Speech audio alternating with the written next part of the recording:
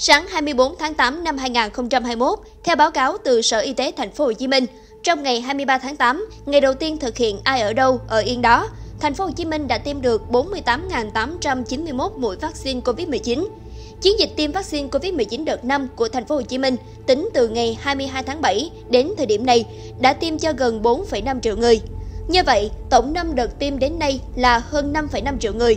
Đã có 817.000 người dân tại Thành phố Hồ Chí Minh đã tiêm vaccine Covid-19 Verocell của Sinopharm.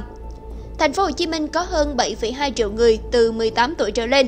Mục tiêu của Thành phố Hồ Chí Minh là huy động lực lượng y tế tư nhân, mở rộng 1.200 điểm để tiêm cho nhiều người, phấn đấu trong tháng 8 năm 2021 sẽ đẩy nhanh tiến độ, tiêm được mũi 1 cho khoảng 70% dân số trên 18 tuổi trên địa bàn thành phố.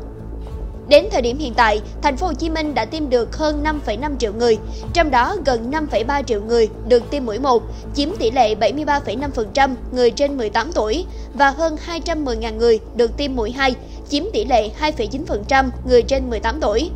Trong đợt thực hiện ai ở đâu ở yên đó, Thành phố Hồ Chí Minh tổ chức tiêm vaccine ở vùng đỏ và vùng cam. Theo đó, đội tiêm vaccine di động đến tận nhà dân để tiêm. Tổ chức đội tiêm ở địa điểm phù hợp, bên trong hoặc sát khu phong tỏa, mời bà con từng hộ. Tại khu chung cư, tổ chức điểm tiêm phối hợp với ban quản lý chung cư, mời tuần tự các hộ cùng tầng ra tiêm, có thể tổ chức vào buổi tối. Các đội tiêm và phục vụ tiêm vaccine Covid-19 phải được trang bị đầy đủ thiết bị, quần áo bảo hộ. Báo Thanh Niên sẽ tiếp tục cập nhật tình hình dịch bệnh Covid-19 trong các bản tin sau.